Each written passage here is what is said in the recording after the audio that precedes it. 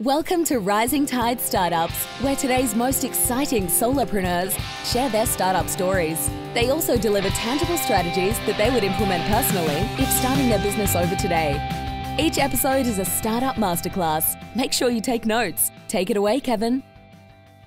This is Kevin Pruitt with another episode of Rising Tide Startups, and my guest today is Chris Godsall. Chris, thanks for joining us on Rising Tide. It's my pleasure, Kevin. So he is calling me literally from the other side of the planet. He's sitting in Thailand right now, and start the violins now. He's sitting on a beautiful island, probably 5-minute walk from a beach, or maybe he can see the beach outside the room that he's standing in. But Chris, share a little bit about yourself with our audience. I'd be happy to. I mean, yeah, we're very lucky to be in Thailand. We left Canada and North Vancouver in December. After my high school aged, I've got 3 kids, but one that was in his final year in high school. And we decided, let's see if we can't create a new situation for him in which his last year of high school would be a little more interesting. We came to Thailand, and we live on an island called Koh Lanta on the South Andaman Sea. A fantastic place to live, and he's had a great experience and is just finishing up his exams now. So we're here. Yeah, I can see the beach if I wanted to, but I'm happy to be here. So is that close to Phuket? Is that is kind of in that area?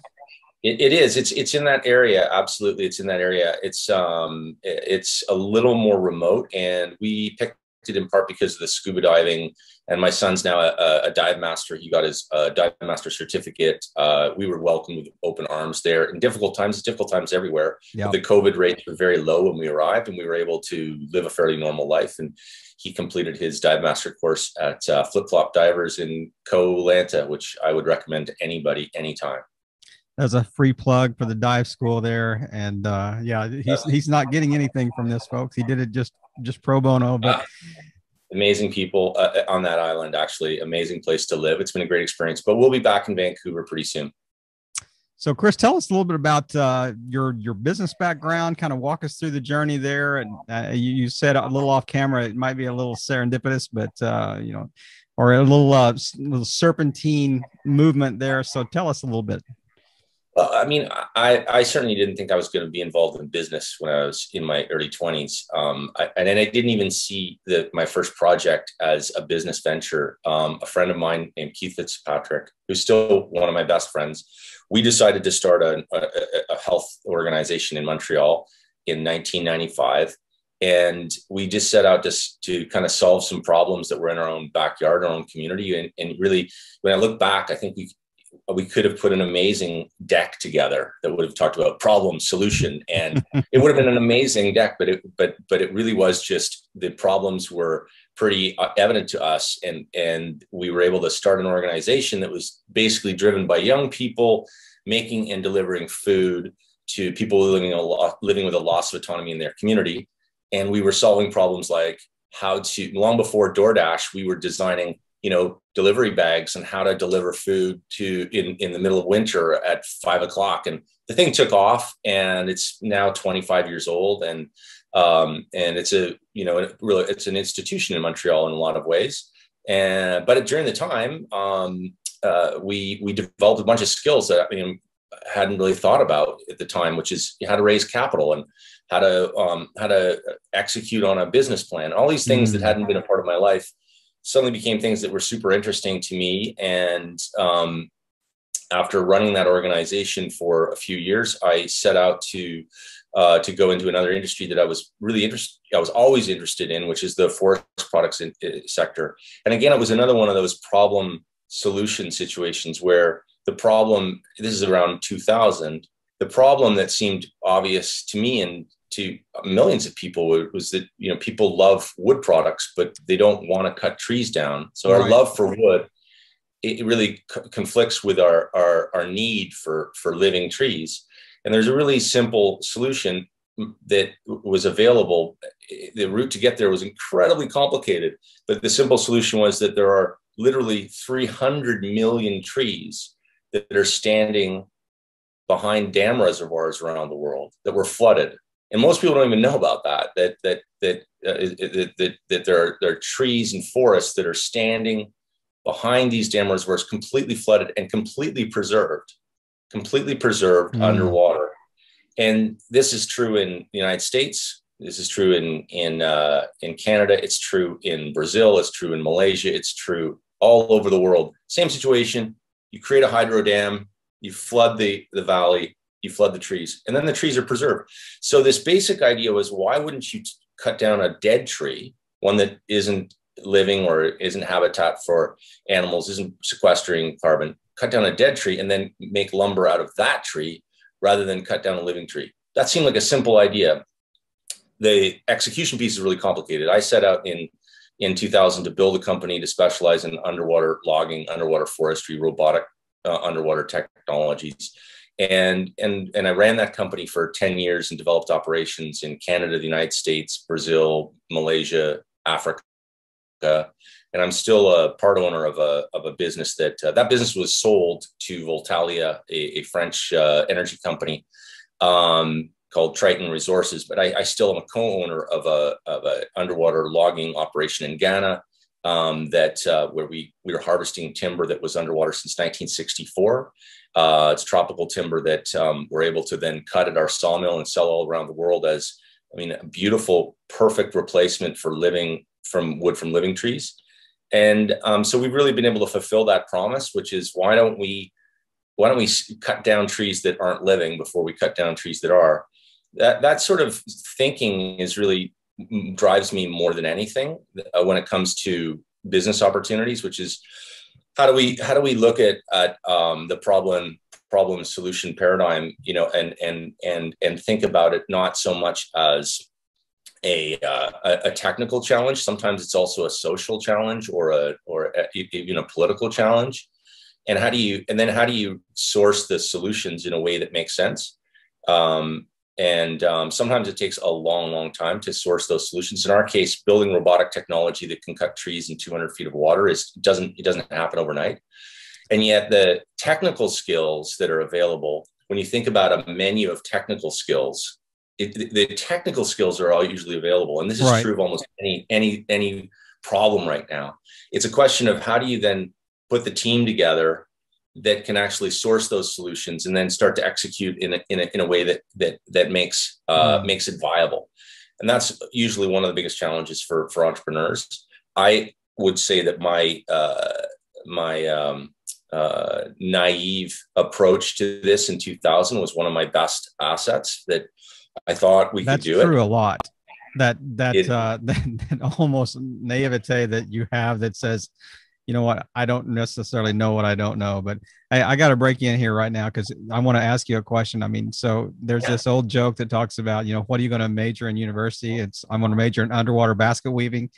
I kind of have this mental image going on in your mind when you were telling the story and going, well, of course, you're going to cut down trees in 200 feet of water. And I'm thinking, oh, sure, you're going to tell people, what do you major in? Underwater logging. That's what I'm majoring in. That reminds me of pitching the business in Silicon Valley to some of the biggest investors in the world, and starting the pitch with, I've got a feeling that you're going to tell me you like this idea, but we don't invest in underwater logging. Like, there's a good chance. Exactly. Yeah, we decided early on we were never going to invest in this. Yeah, exactly. We thought about it. We looked at it. It's not for us. That's right. We're more into tech. That's exactly. We're more into tech. Yet we raised $20 million from traditional venture capitalists. Why? Because we were solving a fundamental problem. Yep. How can you deliver wood products to a big market and create value using technology? And do you have a great team? And are you committed? Are you really, really deeply committed? And that takes me back to a leadership question, which in this conversation, I would say the biggest issue at the end of the day ends up being leadership in most of these situations, where leadership often is about, passion and confidence and willing to stand up and lean into the wind. The skills can be learned, right? But I'll talk about this theme if you want later. But I've worked with a bunch of leaders since who've had the skills, but question whether or not they were the right leaders. And sometimes it's just a question of saying, what I have and my passion for this business is harder to replace than say the skills that somebody with an MBA will bring to the table. And I think that in raising capital for Triton Resources, one of the things we were able to do is really put a great leadership team together, and we had the right approach. So yeah, you're right. It wasn't self-evident. Underwater logging is not a self-evident thing, but I ran that company for 10 years, and it was then sold to Voltalia in 2016.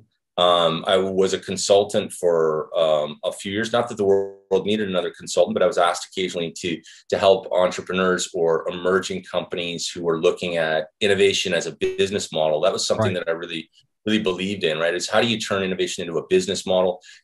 So you think about your ideas and your technology pathway or your roadmap to building something new, but you think of it as a business model. How do we turn this process of creating something new into something that will create value, and how do we do it quickly and efficiently? And so I've worked with a number of entrepreneurs on that. And how do you time that right? I mean, if you're too early, if you're too late, I mean, there is this equilibrium point that you've got to deliver right on the money, because if you can have a great idea that the market just is not ready for, or you can be too late to the game and still have a great idea but be too late to the game. So I think that's a gift, is figuring out that timing, that product market fit timing. I think you're absolutely right. It is a gift, and there are so many stories of great ideas that were too early. And and the other one of the challenges that entrepreneurs face is that that most of the kind of management science that's easy to access is about business cases that relate to success. So and there are some interesting cases where they look at business cases where they're too early, but the being able to think about the pitfalls of entrepreneurship is really harder to do. So as you're going through the process of evolving and growing and trying to find that product market fit, sometimes I think that management science is a little behind the curve with entrepreneurship. And books, especially, books written on those subjects. Nobody wants to read a book. Yeah, you were too early. Yeah, exactly. You were too early, or here's the 10 reasons why I failed, and there's no 50 failures you want to emulate. That's exactly right. Yeah. So my career then landed with a completely different industry. I am the co-founder and former CEO of Ziva Dynamics, ZIVA, which is a software company that replicates and represents muscles, fat, tissue, the musculoskeletal systems of human beings and other animals. And I co-founded that company with two people that really have a deep background in this space. One is an Academy Award winner, and the other one is a professor at University of Southern California. And we built the company on the idea that in 3D graphics, in computer graphics, there's a need to create fast simulations and fast representations of realistic things like you and I as human beings, or animals, anything that deforms in complex ways, like our faces are deforming right now as we talk to each other. I know, brother. I feel you. I feel it's a complex problem. Yeah. And we built a software company that in 2015 that today really is a category leader in this space. And I was CEO from 2015 to 2019. And the company then onboarded its sort of Series A investors. And I stepped away to go back into the wood business that I was still involved in at the time. But that business really was about bringing together incredibly talented people to solve very, very complex problems in anticipation for what we all think is the inevitable introduction of ubiquitous virtual humans, right, and other deforming things in a 3D graphic world that's responding to physics in real time. And that's some people have termed that inevitability is the metaverse. And I think that's the right way to describe it. We're all heading towards a persistent, infinitely growing space online that will be represented through a physics-based, computer-based, physics-based system, where when you interact with that world, you are being represented by some kind of physical reality. What an intersection of so many divergent technologies. I mean, you feel like AI meets VR meets blockchain meets 3D meets. I mean, it's Star Wars stuff. I mean, it really is. And I can date myself. I'm pre-Star Wars, so just the whole idea of the hologram, you can turn it 360 degrees and view it from any angle. And but yeah, this is your story, not mine. I am anxious for you to unpack, just the tech behind this and the story behind, what you're doing today. Well, what I'm doing today, is related to what I was doing with Ziva Dynamics, but it takes a turn towards how you and I and every average person in the world is going to enter into this future digital world. What is the relationship between us and that future world? And the business that I'm developing right now as the president is iVirtual Technologies. And iVirtual was started by one of my oldest friends and somebody I've worked with in the past on a number of projects named Sheriff Care. And he asked me to join at the beginning of this year as the president, and I happily did. The business is designed to create an identity management system for average consumers in this future world, and that we see that as in two ways. One, you will be represented in this world as a virtual human if you are not already being represented.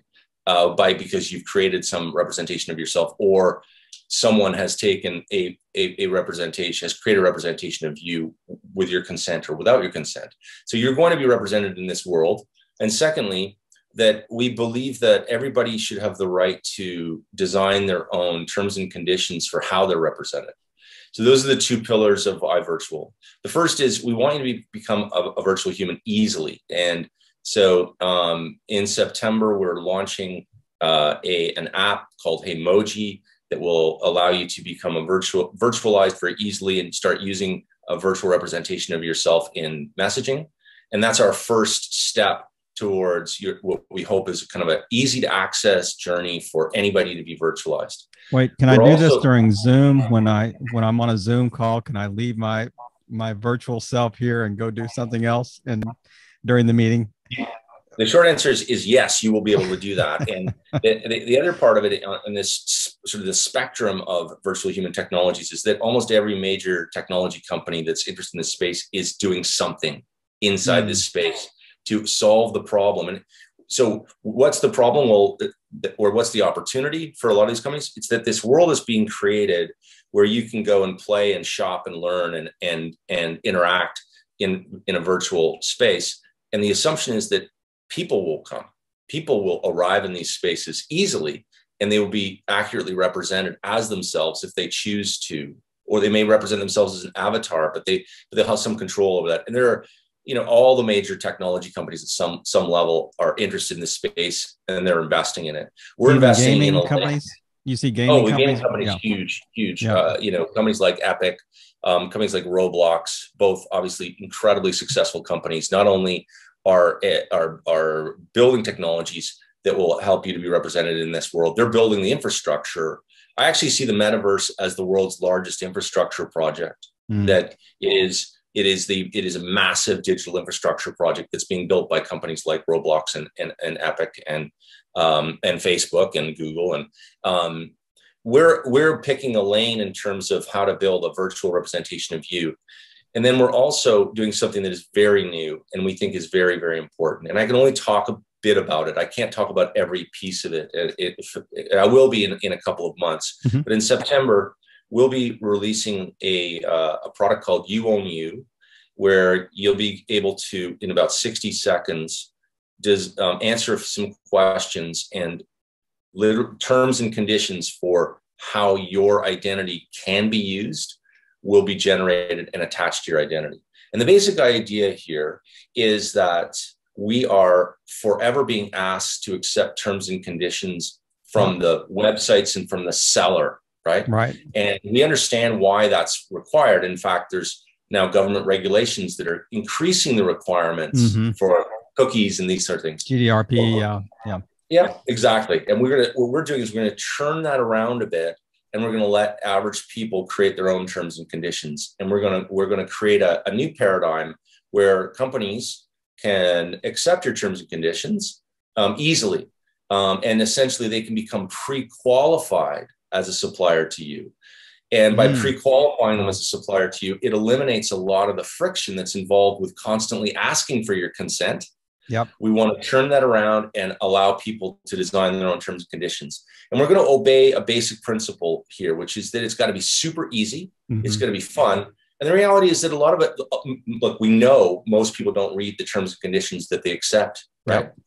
Right. So as we turn this around, what we want our community and our members to understand is that we're here to represent them, and we're creating terms around privacy, around data management, around consent issues that represent their best interests, and that simplify the process of entering into this digital world.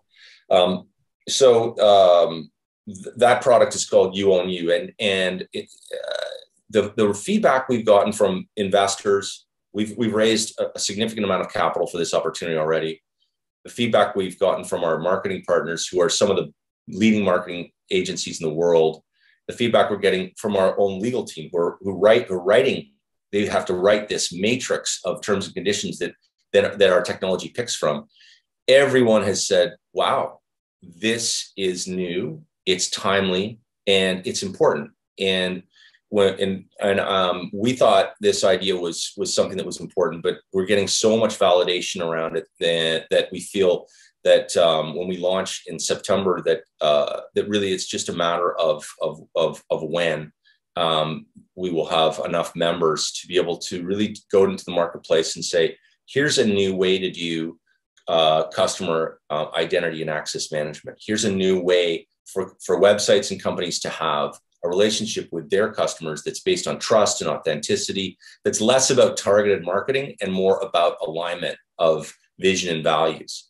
And that actually takes me back to this, from why I'm interested in this space and why I'm helping to develop it, is because I really believe in this idea that if you can see two really big problems, and maybe complicated to solve them, but let's see if we can do it, because why not? Why wouldn't we try to address the big problems? The big problem here is that the digital economy that relies on acquiring your data with a kind of consent, or sometimes no consent at all, that system is broken, and it needs to be replaced. And it needs to be replaced for us to do it better. We want to do it for as consumers, and also for the websites and for the digital businesses and that have maybe relied on that model too long. Do they recognize that problem? Do you think like the corporate vendors, they don't care if I read, does Apple care that I read the Apple conditions? At the end of the day, or is this, like you said, is it just developing a deeper relationship, more connected? I think Apple truly cares. And obviously with their feud with Facebook right now over this a privacy issue, I was going to ask you, do you see this tracking, with kind of where Apple's trying to land on this space? Well, we certainly feel that Apple is making our argument for us. They've declared that privacy is a human right, and that you should have the tools to be able to determine how your information is used. Right. We're going to take it a little further. So I don't want to over sell or over reveal some of our product features, but where Apple is saying that you should have the right to control your privacy and your data, we're going to actually create the tools to allow you to do it. And we actually think that most people, they want their data to be used to design better products and services. So if I was to say, in the future, if we have another pandemic, do you want constant to be able to contact tracing to be something that you can do all the time? The answer would be Yes, but I don't want the price to be that you are now, you have the right to surveillance over me and my movement. So how do we sort those two things out? That's something that we want to sort out. Most people would say, if I could donate my medical information to making better therapeutics and better health and better medicines, I would do that. But I don't have any trust that if I do that, I'm also not surrendering my personal information. So how do we separate personal information from valuable data? That's what we plan to do with iVirtual. And as a little teaser, I will say that at iVirtual, when you share your data in a way that is completely functional, and you get to keep your private information, the revenue that's generated from that sharing will be your revenue. We will return that revenue to our members. And this is not just a multi-million or multi-billion dollar, this is a multi-trillion dollar industry over the last 10 years. The model is based on acquiring data from you and using that data to generate value for customers. As Facebook rightly says, we create amazing services, and what they're sort of backpedaling on is, yes, and the price is that we use your data. Right. And Apple's saying, well, we wouldn't have put ourselves in that situation in the first place. Yes, our products and services are expensive, but we don't, the fine print didn't say we get to use your private information. We're trying to sort that out a little bit starting with average people, and saying you can own and control you can own and control your own data. And we can start to do what everybody in the economy does, except for us as consumers, which is to have a master agreement for how you can interact with me. And when I think back to your comment about Star Wars. I'm also from the Star Wars generation. I can remember Star Wars, and I love the fact that they've remained true to this day to the idea that nobody carries a smartphone. Nobody carried a smartphone then. They didn't imagine them in 1977. And even today, they haven't allowed themselves to slip in an iPhone into any of the scenes. and yet the smartphones that we hold in our hands as average people represent so much power in terms of information, in terms of being able to collect and communicate data, that to imagine a world, say 10 years ago, to imagine a world where every individual could be managing their relationships with corporations without thinking about it. You go about your shopping for shoes and insurance products, and hopefully you're going back to the movies someday. Maybe in the States you're doing that now. They're not doing that in Canada yet. And as you're doing that, that's great news. As you're doing that, through the power of a simple device in your hand, you're actually able to manage your relationships in a much, much more effective way. So as we think about what iVirtual can do, is to leverage the power of digital technologies to allow average people to enter into a global digital economy and to represent themselves in that economy. Let's not forget, it's our money that makes the world go round, right? Right. It's our money. It's our money that's driving all of the innovations and a lot of the chess pieces that are being moved around in a global, economy is usually being driven by what do consumers want? What do consumers need? So as we start to help design better products and services, we think that iVirtual is really helping to solve a major problem. I could not agree more. And I still, it's still, I know you've held some things back behind the curtain, intentionally, and it'd be interesting to see when it launches. But when I think back at some of the, you've got a common thread in everything that you've done. I mean, you were CSR before CSR was cool. You cared about social good. You cared about doing things that had, a social component to them, even from going back to the food delivery. I mean, you saw a social problem you wanted to attack, but so often these, the causes, I guess, that we want to attack, they are really hard to monetize. They're really hard to make a good, solid business case. And that triple bottom line we're trying to solve, we can do the good, we can do even the green, but we can't do the financial, side of things. So it seems like to me that you kind of cracked that nut 3 times in a row here. The whole idea of, we want to be good at what we do. We want to be good for the economy. We want to be good for the planet, and good for the society. all these together? Well, I also believe in pragmatism. I believe in enlightened self-interest.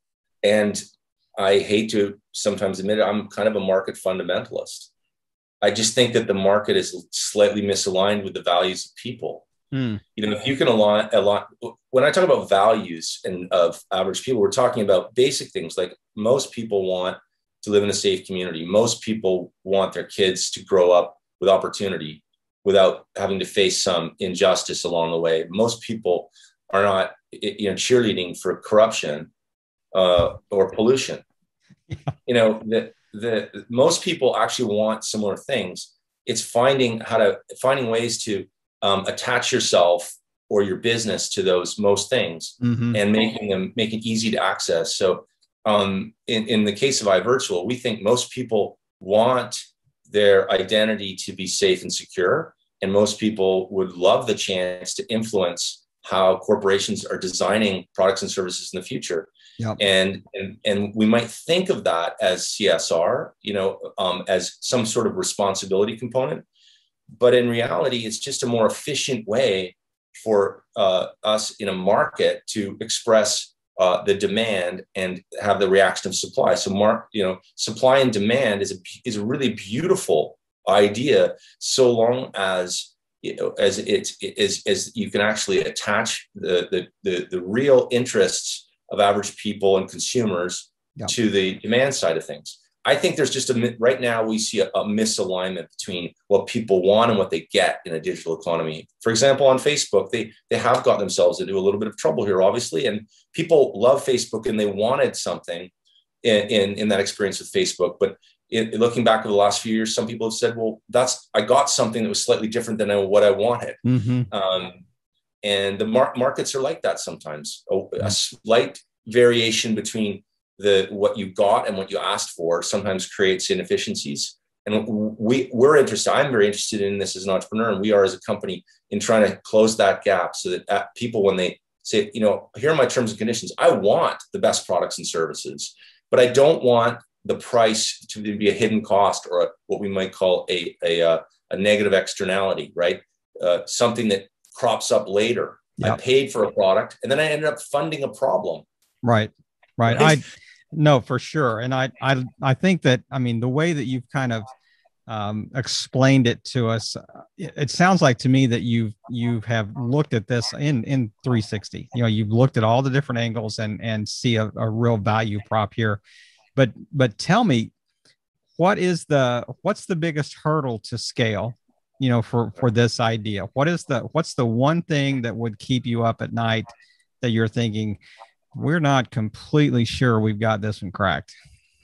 Yeah, that's a great question. For iVirtual to take flight, we really need to work with enterprises that want to work with their customers, and that keeps me up at night in terms of scale. But I absolutely am sure that we'll get there. And that's to say that enterprises that want to work on a customer identity and access management system that says, okay, we're not giving up our own terms and conditions, but we're going to look at the customer's terms and conditions and how can we be a pre-qualified supplier. We're building a whole suite of software that will allow enterprises, small websites, large businesses to be able to, for free, to be able to read and accept terms and conditions of their customers. But it does keep me up at night on how to execute that piece. Having said that, we live in an era today when it comes to assembling teams quickly that are highly talented, highly experienced. We're living in an era right now where it's far easier today than it was 10 years ago, 5 years ago, to put the teams that we need to execute. So I'm extremely confident that we'll get there. We have team members now in Lisbon, Boston, Poland, Toronto, and Thailand, and we're really leaning into distributed work. We're really leaning into to the idea of a new way of working and a better way of doing business. Right. I know that you see value, but is there a steep learning curve for companies? Are you having to sell why this is a good idea to Sony, to BMW, to whoever it is that you would be talking to, or do they get it right off the bat? I think they get it right off the bat. And the part of the reason is that for the last 20 years, the major corporations have invested heavily in their corporate social responsibility, and they've tried to turn it into a business model at some level. Of course, the CSR part of a large corporation competes often with other interests and often doesn't win that battle. But from a capacity building perspective, corporations are incredibly intelligent when it comes to understanding the problems. They don't always do the right thing, but I actually think that we've over personified the corporation as if the corporation is somehow thinking as a sentient being through these issues. Corporations are a little more like dogs, and I've run corporations. I love corporations, but they're more like dogs. They respond to stimuli, and profit is this.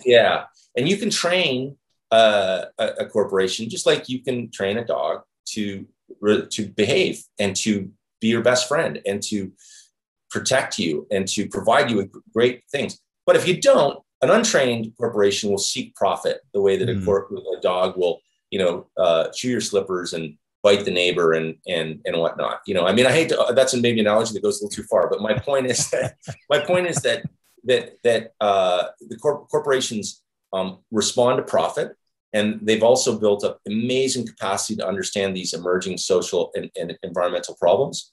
And most of them are looking for better ways to connect with their customers in an authentic way. And all of them see the risk of a changing IT environment where data needs to be managed in new ways. And they no longer can, under the laws of 130 countries around the world, they no longer can take it for granted that data can be stored any way they want it. Yeah. There's no doubt this is an issue. There's no doubt it's an issue that needs to be addressed. And I know that it'll be interesting to see, just kind of watch the press clippings that are going to come out, this fall around the things that you're kind of releasing to the market and, into the IoT and just give people a chance to experience this and really see. I mean, it'll be interesting to see over the next 18, 24 months. I mean, really what your, upward right hockey stick looks like as far as growth and adoption of this kind of new tech. But I'm just really anxious to see what the future has, because this has been, I've done this for 3 years. This is one of the most interesting just ideas that we've ever had on the show, just around the depth of, what the problem you're trying to solve, and the breadth. I mean, it really is potentially a global issue, that you could solve. And I'm assuming it's got to be in multi languages, and it's got to be, very adaptable on an individual basis, but within a certain parameter that says it can't just be anything goes. It has to, fit, because it has to be understandable, to the corporation as well. I mean, they have to know what they're agreeing to, on the backside. I mean, now you sign this, and now I own GM, exactly. There is a kind of a two-way partnership agreement here, but absolutely. As we're go ahead. I was just going to say that we are in the business of helping to broker that partnership between consumer and company, and we believe in that relationship. So it's not an adversarial thing at all. Right. And in fact, we see the software we're building for the enterprise as crucial. And so we definitely see the enterprise being able to accept terms and conditions very easily. It would have to. Absolutely. Absolutely. We can get into that in another conversation. Maybe if you wanted to check in 6 months and see how things are going, I always love to do that. But absolutely. But from my perspective, the chance to come on this podcast and talk a bit about our ideas is a great opportunity for us. I think what you're doing is amazing, to be able to shine light on entrepreneurship, and just a great pleasure to be a part of the conversation. Well, Chris, I do appreciate that. As we close up today, is there anything that we haven't touched on that you think would just be a great kind of a nice golden nugget to leave with our listeners, based on your experience and kind of having walked this path in multi dimensions? What's one word of advice that you'd leave with us? Well, I want to go back to that issue about leadership. That leadership is something that everybody has the ability to have at some level. And as an entrepreneur, there's so many times when you wonder whether or not I can stand up and face this next challenge. I really just really believe that people who are in a situation building something new, look around you and see what your support system looks like, have conversations about what you're worried about, and then kind of gather that confidence and then lean forward, because you can't get anywhere from standing still. And as an old timer entrepreneur, that's probably been the biggest lesson for me over the last 25 years. What a way to wrap us up today, Chris. Man, I appreciate you taking the time today, and I hope that you enjoy your day on a lovely island in Thailand. But just thank you for sharing your story and sharing the journey you've walked and the lessons learned, and really just the whole idea behind what you're trying to launch, and just playing your part in helping all boats rise in a rising tide. Chris, have a great day. Thanks so much, Kevin. Take care. Another episode in the books. We hope you heard some great takeaways. Don't forget to subscribe and leave a 5-star review on iTunes and YouTube. As always, thanks for listening to Rising Tide.